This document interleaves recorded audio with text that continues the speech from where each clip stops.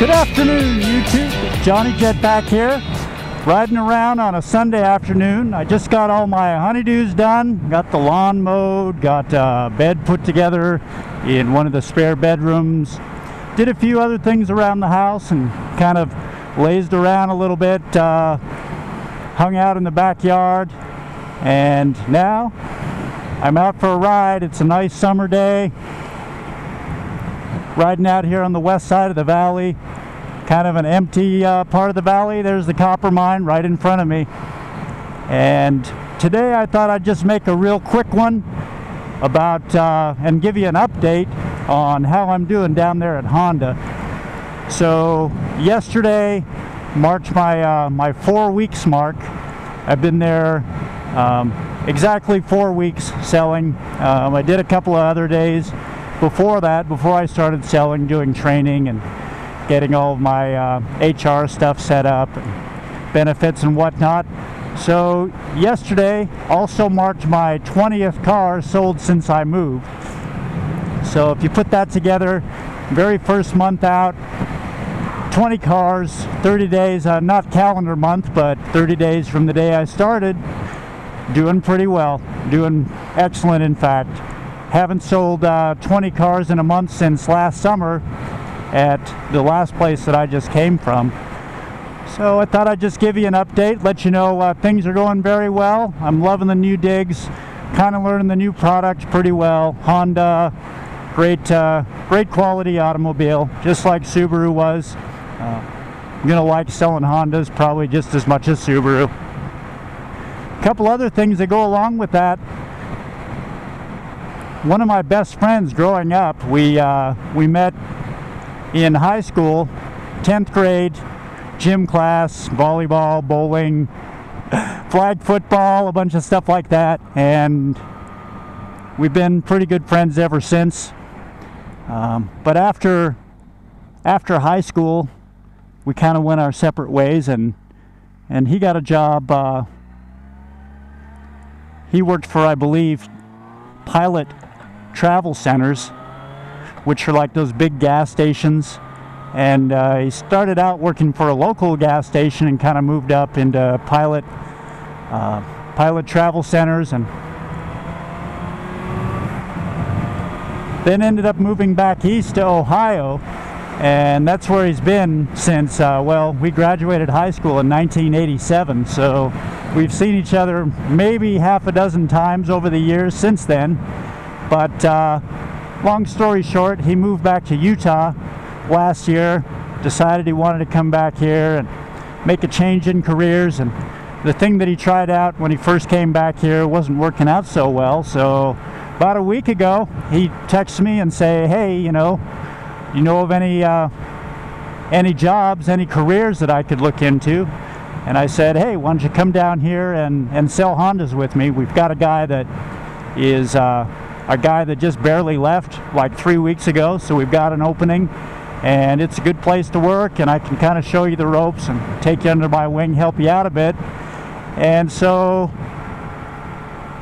he came down and interviewed, and my managers liked him too, and they brought him on, and he started this week. He's doing all of his Honda training, going through all that stuff, starting from scratch. He's never sold cars, but I think he's going to do well.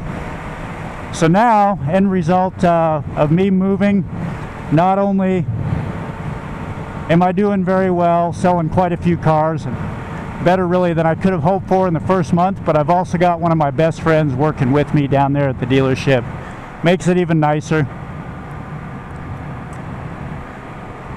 So here we go past the copper mine, my regular Sunday afternoon loop, kind of ride around here on the west side.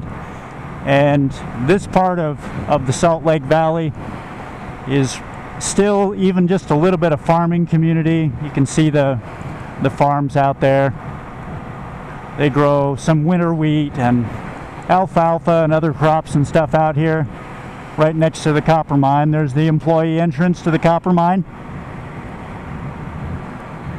Kind of nice that there's some clouds out, so it's not so blistering hot, although it hasn't been as hot the last week or two. It's been pretty tolerable, kind of perfect for July weather.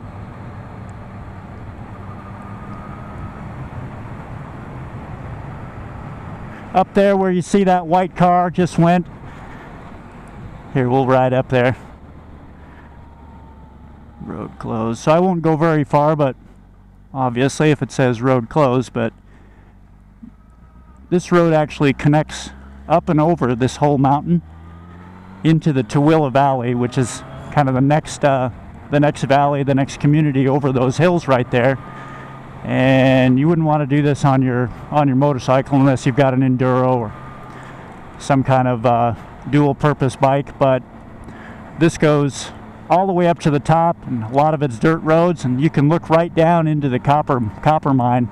So that's kind of a cool trip.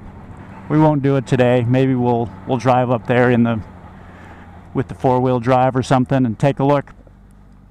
Thought I'd show you where the entrance is.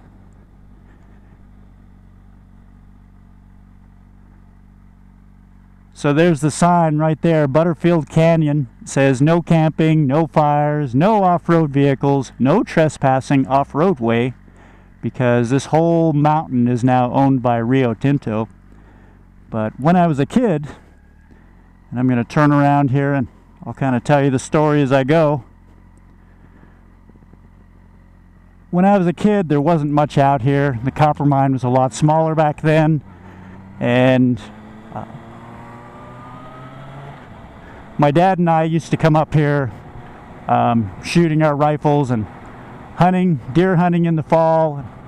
Got a few deer up there over the years. This was kind of a second weekend, if you're familiar with how the deer hunt works, or how it used to work anyway. I haven't deer hunted in years, but how it used to work is the first weekend was opening weekend, and we usually take off and go somewhere else, a little more exotic, like down in southern Utah or up in northern Utah, where, you know, some of the bigger, quote, quote, bigger deer would hang out. But then if we didn't get anything the opening weekend, we'd often come up here, right up Butterfield Canyon for the second weekend, because it was so close to the house. It's probably 20-25 minute drive from my parents' house. They still live in the same place. And so we'd come up here and deer hunt. But then sometimes in the summer, we'd come up here and have a scout camp. You saw the sign now. You can't camp there anymore, but back then you could. So I just wanted to tell a kind of a funny story about something that happened on one of those scout camps. My dad and I used to sleep in the back of his pickup truck. It had like a camper shell on it, and we'd throw some sleeping bags and some foam mattresses back there and just zonk out in the back of the truck because it was easy. We didn't have to set up a tent. So on this particular scout camp, I think I had to sleep in a tent because I was one of the scouts, but my dad brought the truck and he planned on sleeping in the back of the truck. And we all get up there with our vehicles, and there were probably 20 of us scouts and a few leaders. My dad was one of the scoutmasters back then. And we get up there, and it's kind of tight quarters for parking spaces. And we decide, you know, we should probably get a fire going. Another thing on that sign, no fires anymore, but we should probably gather up some wood and start a campfire. So my dad finds this old dead tree, and he goes to start chopping it down with, it was either with his axe or with a chainsaw, I don't remember, probably an axe. It was a scout camp. Starts chopping away, and pretty soon one of the other scouts, his name also was John, with an H. He was my same age, and he said, "Hey, Mr. Barney," that's my last name in case you didn't know. "Hey, Mr. Barney, don't you think you ought to move your truck?" And he's like, oh no, no, this the tree's gonna fall the other way. You know, famous last words. And sure enough, he gets the tree. So it's about ready to fall down, and you hear a few cracks, and the tree starts to fall. Sure enough, right towards the truck, lands right on top of the camper shell, and puts a big crease in it. And this was probably, you know, a 8 to 10 inch thick tree trunk, and it creased the top of the camper shell pretty good.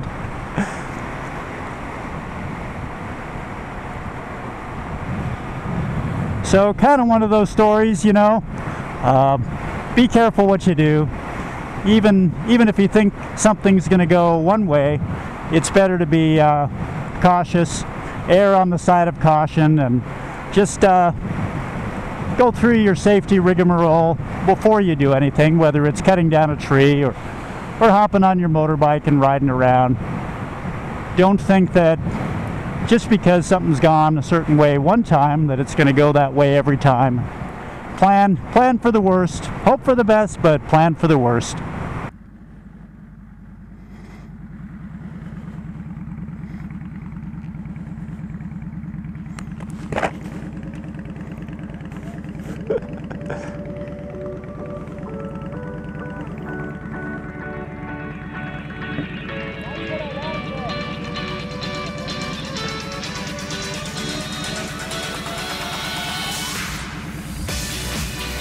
Hey, look up Jonny Jetpack on YouTube.